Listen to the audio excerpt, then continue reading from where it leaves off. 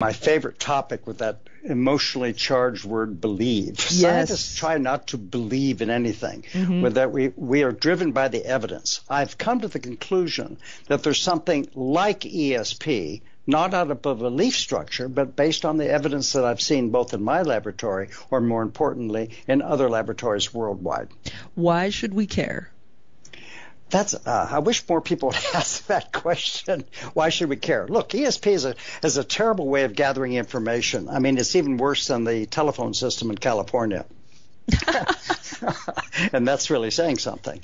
And so we as scientists around the world often care of very small effects.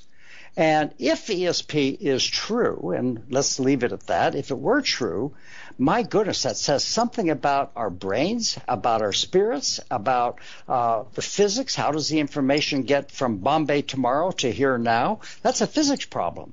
In other words, even though it's a weak effect and unreliable and hard to measure at times, if it is true, it is extremely important and will tell us something about how the world works. And how our own mind works and how our consciousness works, because we don't even know everything about that. Exactly. Well, I do, but no one else says. Oh, you do. Well, then I've got the right man on the program tonight. There you go. All right.